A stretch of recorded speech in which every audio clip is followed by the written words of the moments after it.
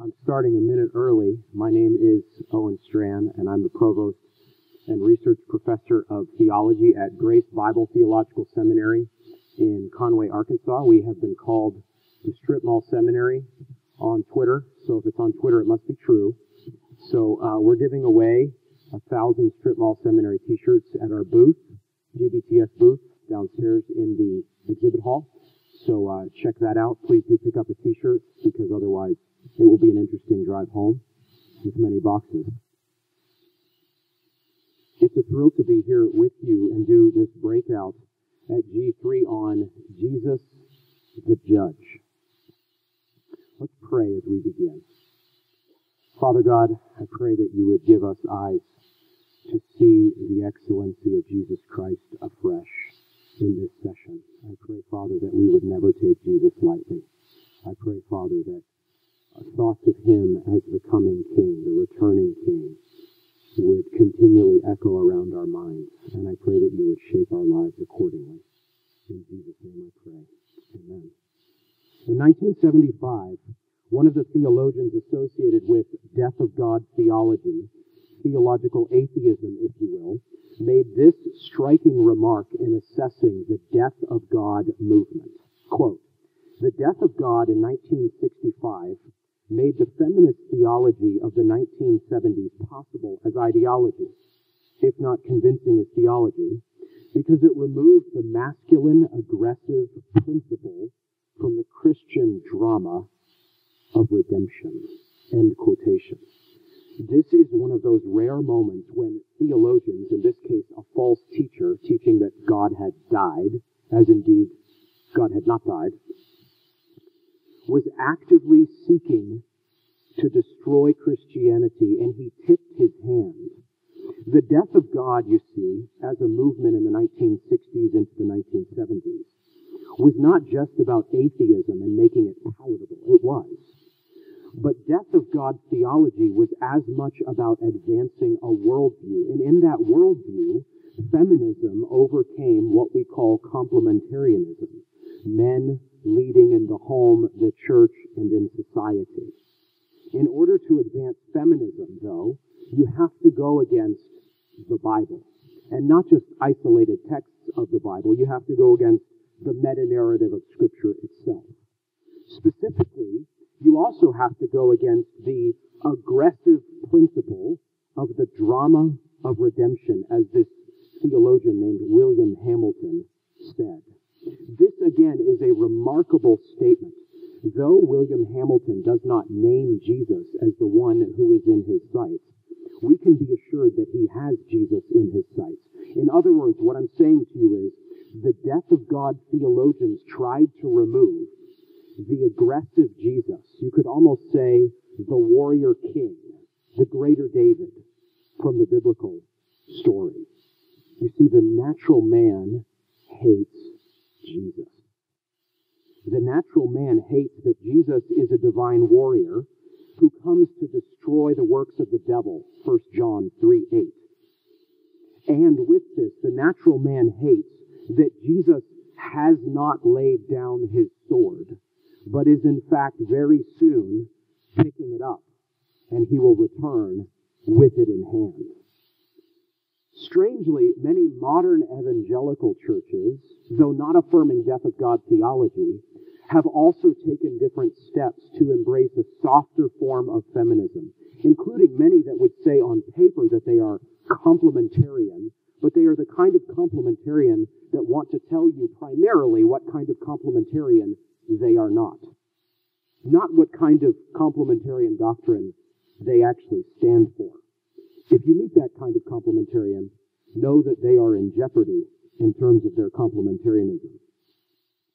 Jesus, in a softer frame, a kind of therapeutic evangelical framing, is no divine warrior. Ooh, that's the first to go. Jesus is a group counselor, a therapist, a life coach, a community organizer, a social justice leader, as Josh Weiss preached about powerfully this morning. But the Scripture will allow no such modification of Jesus. Though we try to change him and edit him and tweak him and improve him and touch him up here and there, the Scripture allows no such modifications. The Scripture tells us exactly who Jesus is and precisely how aggressive he is. Look with me at Revelation chapter 6, verses 9 through 11. This will be our passage for this afternoon. I am not reading this passage in support of a deep dive into eschatology. There are going to be different views in a room of this size at a conference like this, and praise God for that. The new Reformed movement that is being built right now is not ordered around only one eschatological view, and I pray that we will have unity, though having some differences that are meaningful differences, and yet I pray we'll have unity on texts like this. So don't think that I'm trying to subtly slip something in and reading this passage. Frankly, different camps come to this passage, and there's actually not a lot of agreement on precisely when this falls, and that may be fitting for us, because we can read this and simply enjoy it and profit from it without getting into a cage match over eschatology. Verse 9, hear the word of the Lord. When he, Christ, opened the fifth seal, I saw under the altar the souls of those who had been slain for the word of God and for the witness they had borne.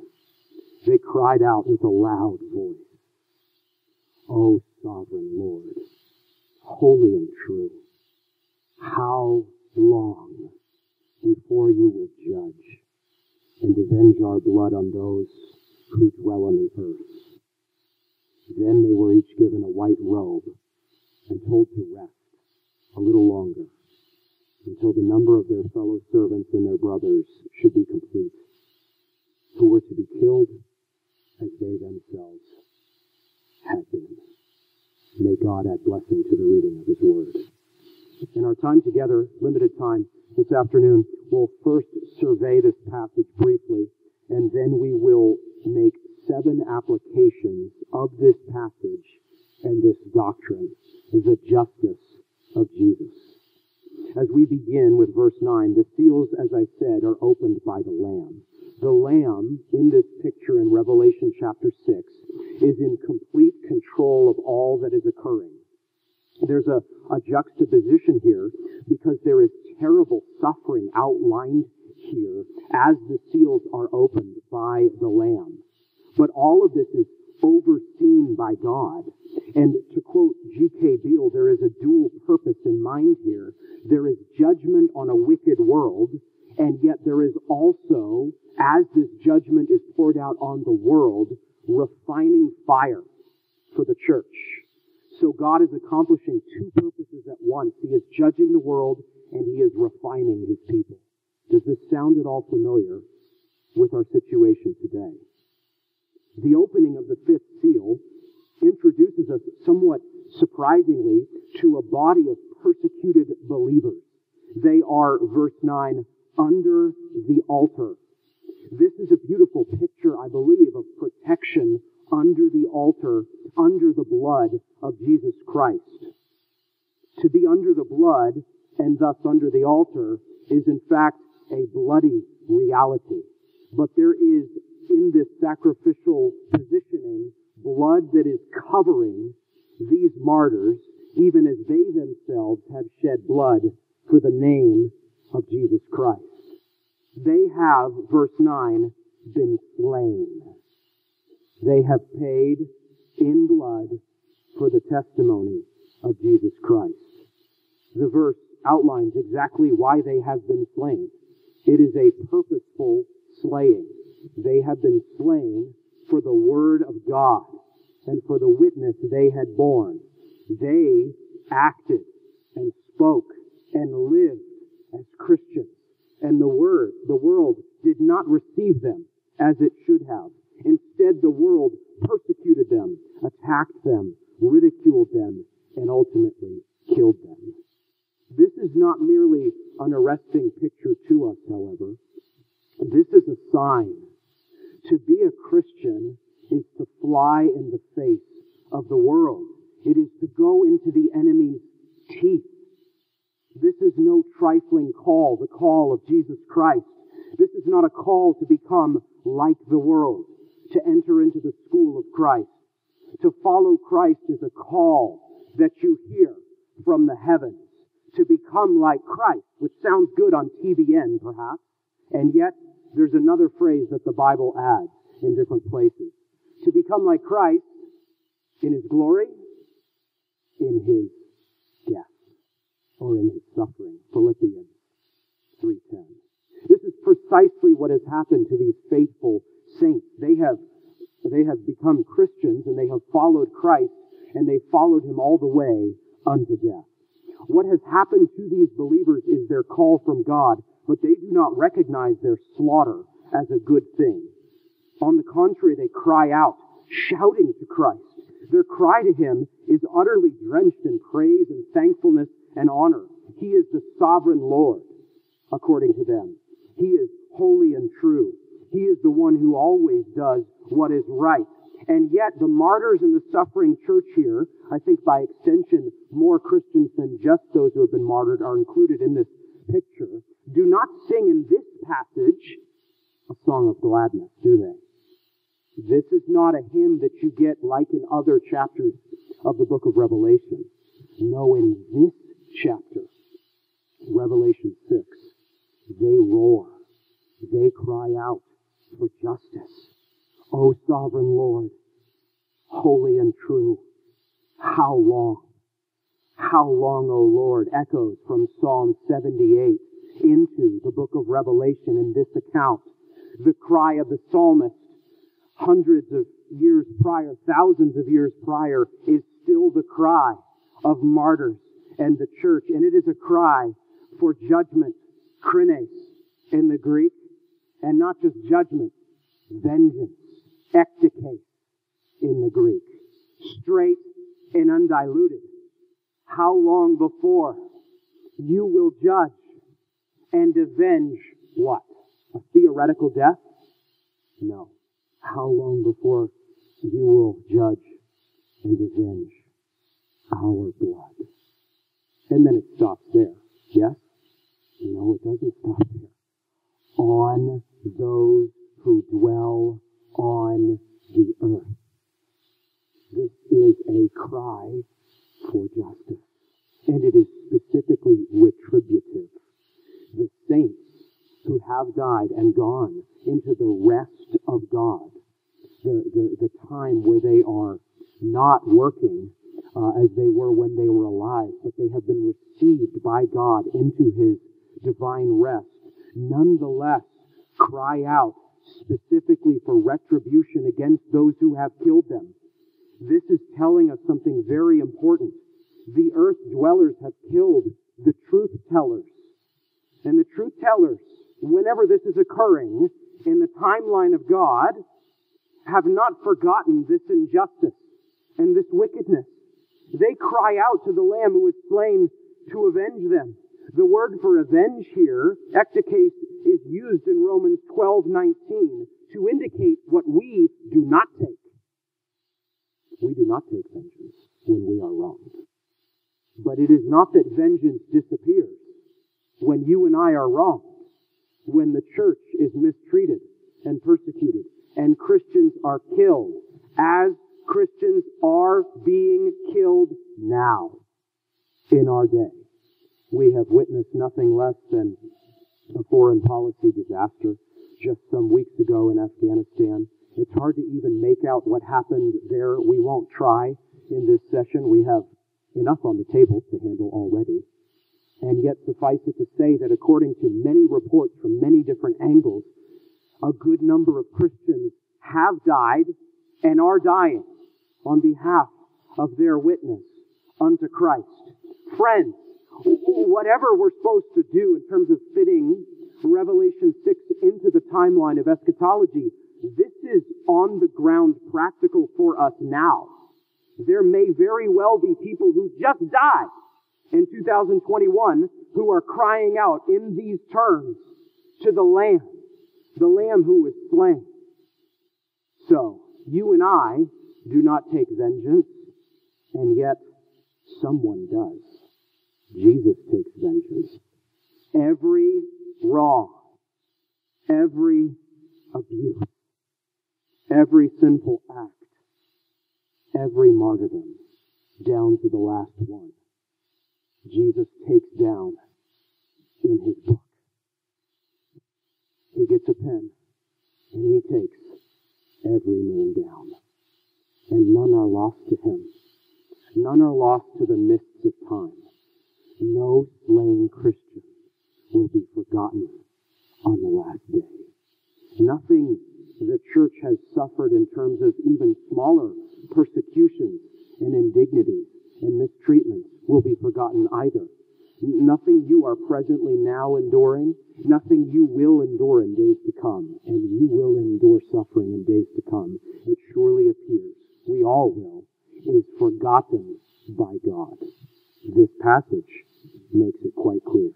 These martyrs are given white robes in verse 11. They were each given a white robe. They are clothed by God, just as they have been clothed in the righteousness of Christ. So here they are clothed. They are pure. They are in rest. This word for rest that is used in verse 11 is the same Greek word that Jesus used in Matthew 11:28 to describe the Sabbath rest his people enter through faith in him. Believer, do you know that we have Sabbath rest now? There's disagreement about how precisely to apply the Sabbath, let that be said. And yet, whatever your precise position, we have now entered into rest from our works. But we are not, like these ones, home. There are more to come. There are, verse 11, a number of fellow servants and their brothers, we read, who are yet to be slain. They are to be killed as these ones who cry out had been killed. There is a number in Revelation 6 that is not complete. It is the number of the martyrs, but it will be completed one day. People in this room may be a part of that number. People at G3 right now may be a part of that number. Bright-eyed and bushy-tailed young men and young women being sent out by your church in days to come may right now be a part of the number spoken of here. And it's not just a number that God regretfully allows or permits. That's too weak. That language is too weak. It's a number that God has appointed. It's a number that the Father has set for His glory. It's not happening by accident. The number of the martyrs is appointed so that the Father would get ultimate glory and the witness would go out, a witness unto death. Christians, as I have said, disagree about much in Revelation, but we all agree. When we read this passage, we see the martyrs of the church crying out for justice. They recognize what the New Testament teaches in spades. Justice belongs to the Lord. Let us now proceed then. Let's now look at 7 applications of this reality in our remaining time today. First application of this passage, taking it and then just squeezing it like an orange into your morning water. Do you do that? Is it just me? To try to apply it. Orange water is very good. Underrated, I might add even. First, the cry for justice. First application. The cry for justice is everywhere around us. Is justice not the theme of 2021 and recent years? Is this not in every conversation? Is this not on countless television commercials? You can't watch ESPN now. You're trying to just let your brain rest after the end of the day without hearing numerous segments about justice. Everyone is talking about justice. In fact, there is very little justice in our world. We are justice starved in many ways. It is right to look around at the world and see that it has gone wrong. You can see this and not be regenerate in the least. It is right, furthermore, to crave justice. That is actually a right functioning instinct of the human heart. Injustice is our world in many ways. And the natural man, unsaved, can understand this because according to Romans 2:14-16, we all have a conscience. God has given us all an innate understanding of right and wrong. And so the unregenerate man knows that justice exists because his conscience is a living justice machine. He knows there's justice in the cosmos. Now, he does not abide by his conscience as he should, but nonetheless, in our natural state, we know justice exists. And we know that we should at some level do justice, and we know as well that justice is beyond us. And distantly, even further still, we all hear a bell ringing. The bell on the day that will summon all before the great white throne. And so justice isn't just something we want ourselves for us. We know distantly in our natural state because of our conscience that we are under justice. We don't know this fully. We don't know it to the fullest possible extent. This is why there is a need for gospel witness. This is why we need scripture. But we know this from what is called natural revelation or general revelation. The terms are synonymous. But justice is not ours. We don't own justice. We think we do sometimes. And we don't define justice. We think we do. No, second application, brothers and sisters. Justice is defined not by man, but by God. Justice is defined by God. Justice ultimately is not a great law code in the sky. It's not a book of secular ethics that Christianity happens to accord with.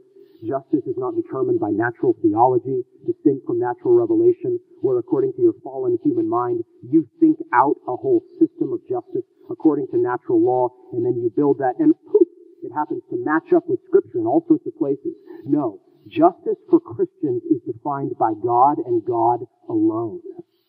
Justice, like every truth, like every doctrine, is defined by the Bible.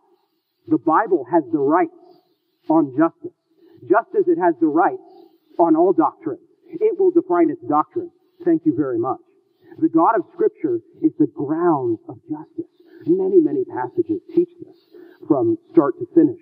The God of Scripture is just. See Isaiah 61 verse 8 as one example. Therefore the Lord longs to be gracious to you, and therefore he waits on high to have compassion on you. For the Lord is a God of justice.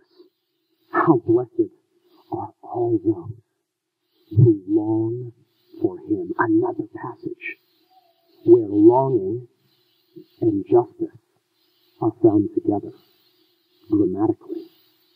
In a world ruined by sin, the biblical God is just. This is two major meanings very quickly. They're closely connected. First, God wants equality for all. Equality for all. This does not mean sameness of living conditions in a socialistic sense. Don't get confused. You might think that based on our society, based on leftism, which is really the ideology of the West today and which is creeping into many churches, in part because many churches have told us that the gospel is neither left nor right, which is a gaping door through which leftism and many other ideologies like wokeness have walked through. No, God wants not secular equity for all. God wants equality for all, which means equal access to opportunity and fair treatment. Equal access to opportunity and fair treatment. There's going to be a quiz later. Second, God exercises retribution against sin. Second major dimension of biblical justice. God holds evildoers to account. Both dimensions of biblical justice are vital and essential. This is because sin wrongs God personally. It is creatures who commit sin against God, creatures made by God, creatures God owns. If you were to find your barcode on the back of your neck, you may have one very soon in actual form. You don't have one yet.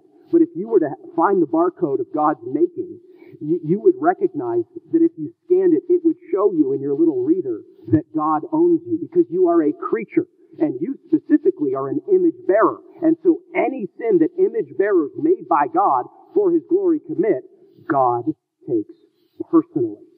Sin is not sent out into the vortex to spin around in outer space. Sin offends a holy God personally. We see this in dramatic fashion, don't we?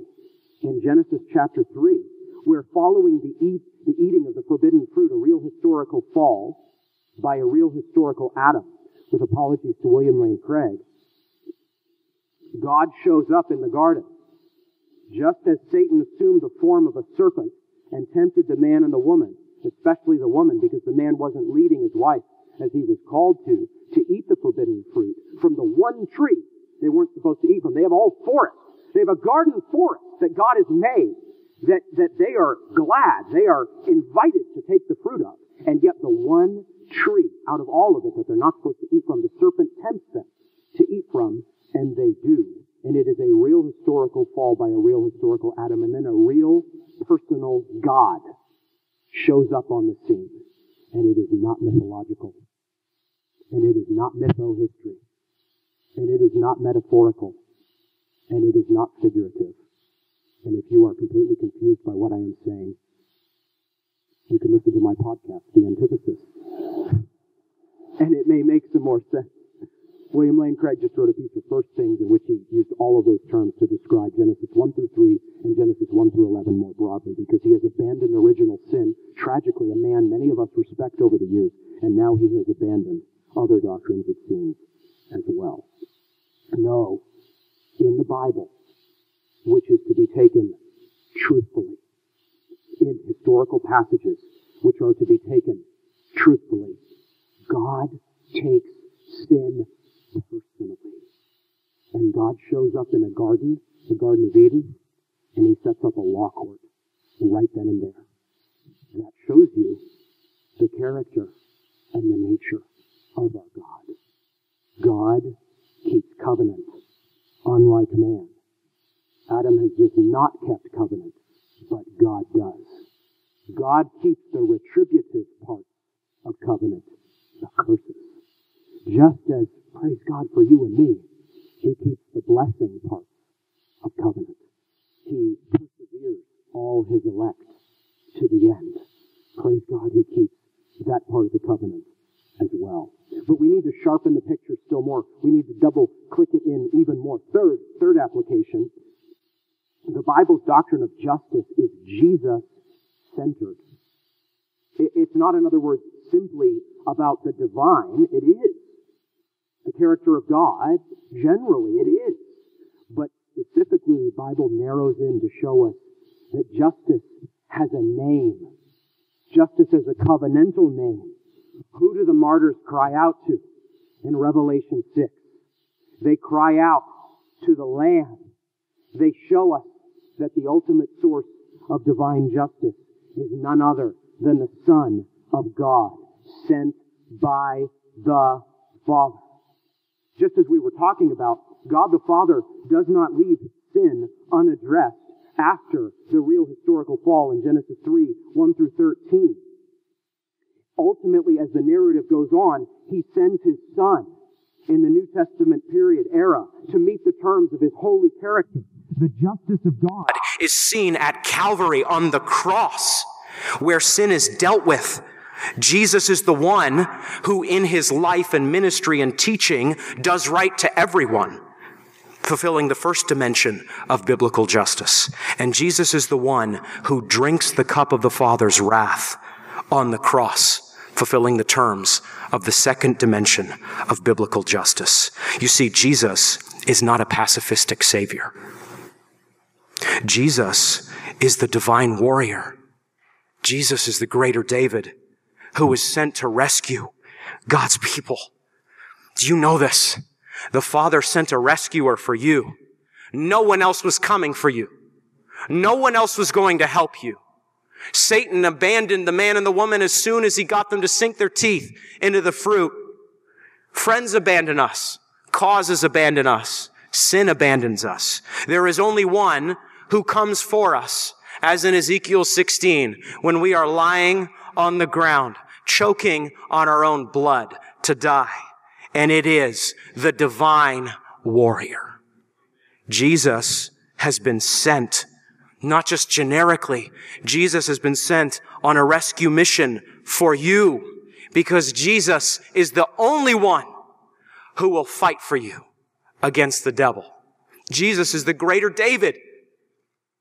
David goes out to fight Goliath, the enemies of God's people, Goliath and the Philistines, when no one else will go out, just as Jesus takes the battlefield when no one else will go out.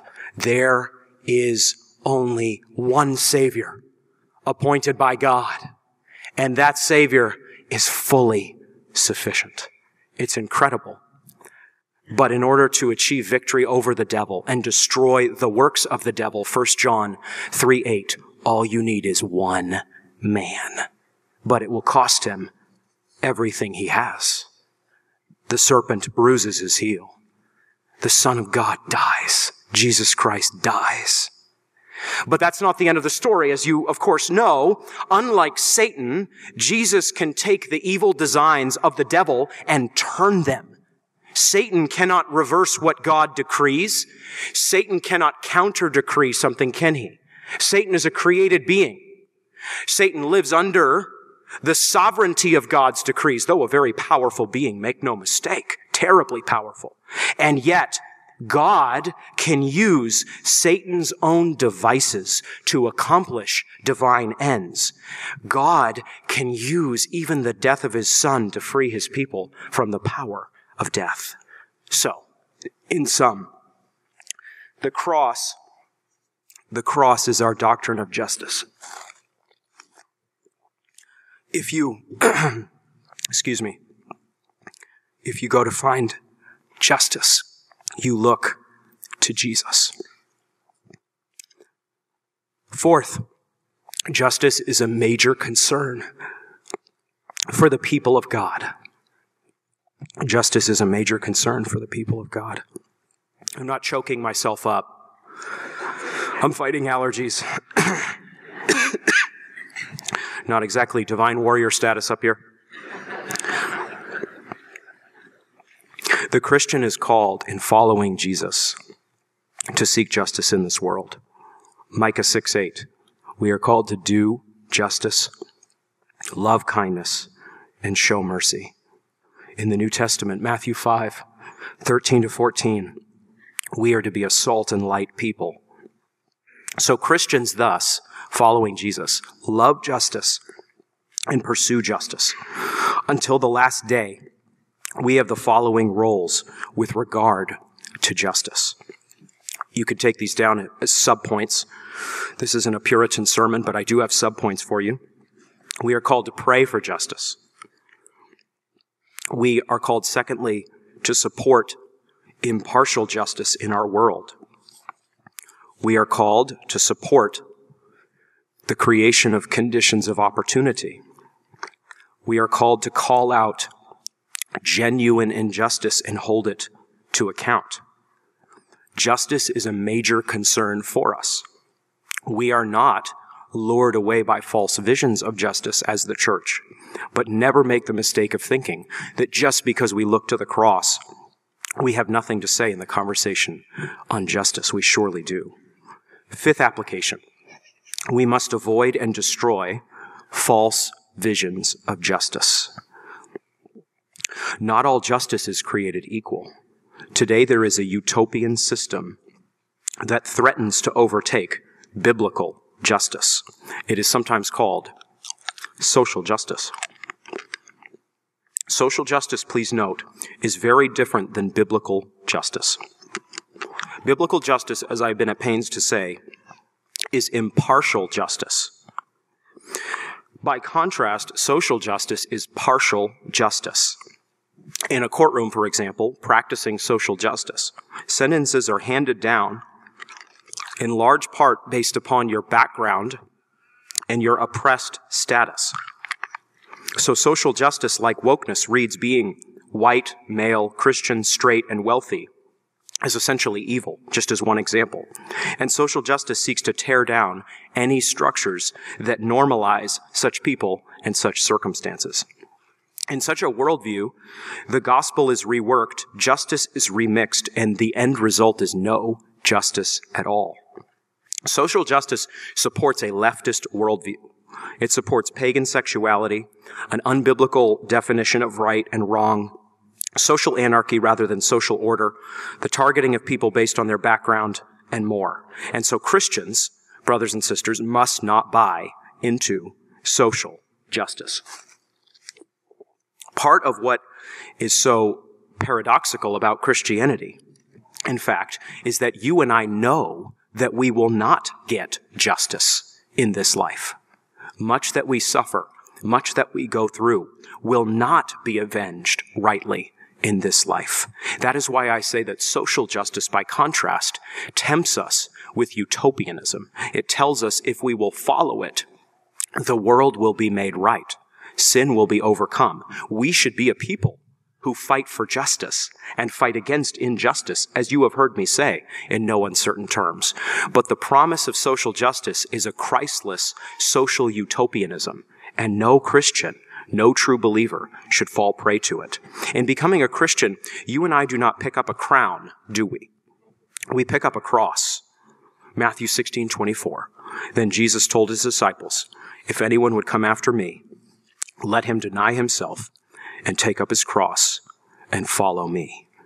Avoid false visions of justice.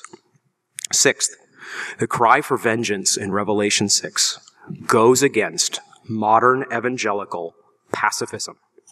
The cry for justice goes against the spirit of our age. In this passage, the wronged martyrs do not cry out for mercy in this particular place. They cry out for vengeance.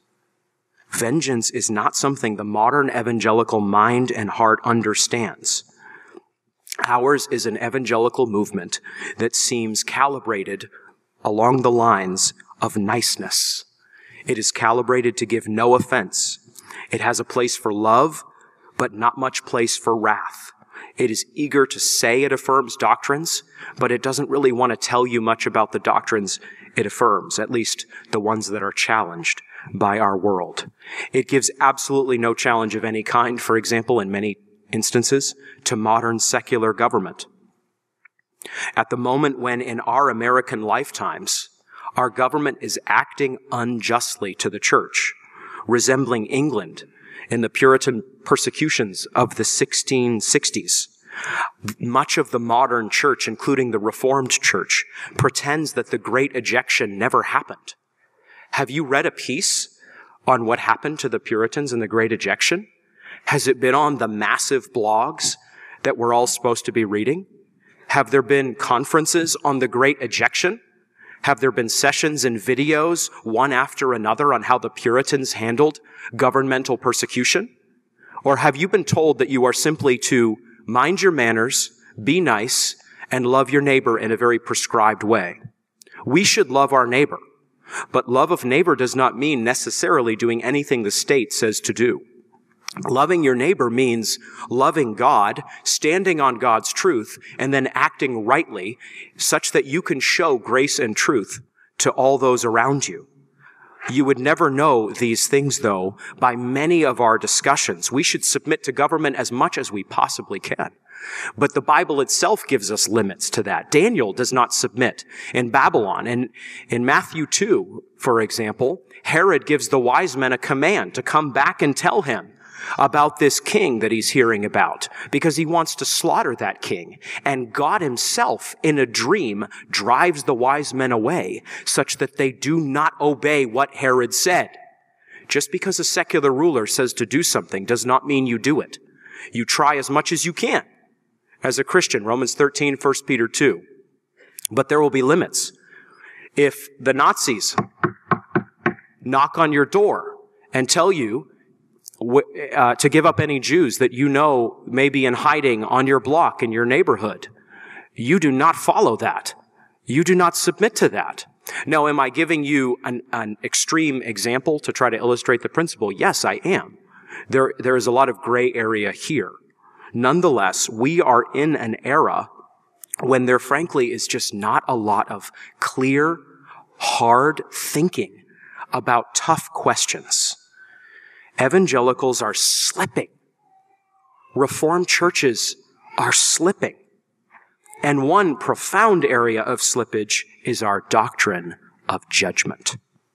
The evangelical church is moving fast to abandon divine judgment, or at the very least, to make it as soft as it can. But what is at play in Revelation chapter 6? The martyrs slain for the word and the witness of Christ cry out.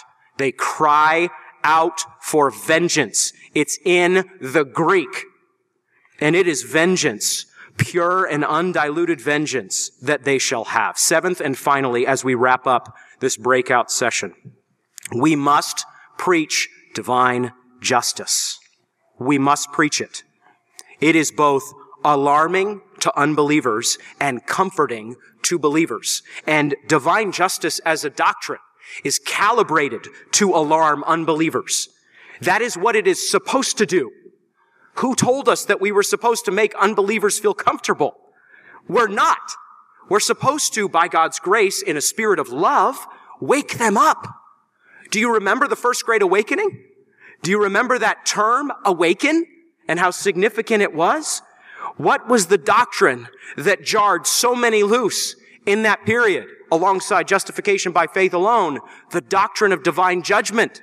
Because you see, God uses this doctrine to wake up those who are slumbering, those who think that it is a small thing to be ruled by a sovereign God and fall into his hands, when it is the most terrifying reality there is. You should be preaching judgment.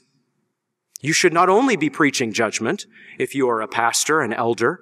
You should have as your major theme in your ministry God's grace, just like it was for Edwards, as one example. And yet, the minor theme in your ministry, driving people to the grace of God, should be divine judgment. But it's not only unbelievers that need this doctrine. It's believers as well. People in counseling, people facing life struggles, people pondering life after death who have no hope right now, people who have been locked down and locked down and locked down some more, need to hear that God is going to make the world right. One of our strongest apologetics in the Christian faith is our doctrine of justice. You haven't been taught that. You may not have been told that, but it is true nonetheless. The doctrine of divine judgment is not a defeater for Christianity that nonetheless you and I should heroically keep preaching just because. No. The doctrine of divine justice is a comfort to those who have been wronged. And the doctrine of divine justice is an awakening word to those who sleep. And the doctrine of divine justice shows us that the character of God holds steady when all other personal characters crumble. God keeps his promises. The truth is this: God has appointed a day. Here, Acts 17:31, speaking of God the Father, he has fixed a day on which he will judge the world in righteousness by a man whom he has appointed. And of this, he has given assurance, Paul says, to all by raising him from the dead. Let's just track this super fast. The Father has set a day. On that day, he will judge the world by Christ. Christ is not the one that God has worked with and workshopped things through and allowed to be in this role of judge. What has the Father done according to your Bible? He has appointed this man. He has appointed this man to judge the world in righteousness. And he has given guarantee that this will occur by raising this man, the Father raising the Son from the dead. This is what a perfect divine mind, this is what the Father's divine will has appointed. What this passage is teaching us is this, as we warm to a conclusion. We will have justice. You will have justice. The martyrs will have justice. So today is the day of salvation. Today is the day to warn all you can. What did Edwards preach in Sinners in the Hands of an Angry God? Let everyone that is yet out of Christ and hanging over the pit of hell, whether they be old men and women or middle-aged or young people or little children, now hearken to the loud calls of God's word and providence. This acceptable year of the Lord, that is a day of such great favor to come, will doubtless be a day as of remarkable vengeance to others. And his conclusion, a hair-raising conclusion. Does anyone still preach like this? Are we allowed to preach like this? We must preach like this. Therefore, let everyone that is out of Christ now awake and fly from the wrath to come. The wrath of Almighty God is now undoubtedly hanging over great part of this congregation. Let everyone fly out of Sodom. Haste and escape for your lives. Don't look behind you. Escape to the mountain, lest you be consumed. In conclusion, I pray this session, humble little session, a breakout, alarms the comfortable and comforts the alarmed. Unbelievers must stop sleeping, and drifting Christians must snap to attention. Now is the day of repentance, and believers need tremendous encouragement in these evil days when Caesar really is ascendant once more and against us, and common grace is diminishing by the hour. This doctrine that we have covered here is tremendously encouraging and uplifting for you as a believer. God makes all things right. God puts it all back together. Every wrong thing will be undone. Every sad story will come untrue. You do not and will not have perfect justice now. Beware utopianism. It pulls at all of us. Beware it. Flee it. Speak against it. Drive it out of your church by the grace of God, speaking the truth in love. But know this. Justice is coming. No. Jesus is coming. The warrior king is coming. The drums are pounding. The angels prepare for vengeance at this moment. The horses wear their saddles. The trumpeter is polishing brass this minute. The armies of heaven are assembling. The warrior king is getting ready, draped in glory. Even now, the martyrs cry, "How long, O Lord?" And the answer comes, clear as a ringing bell, from Scripture, from Revelation 6, from the whole counsel of God. Soon. Let's pray.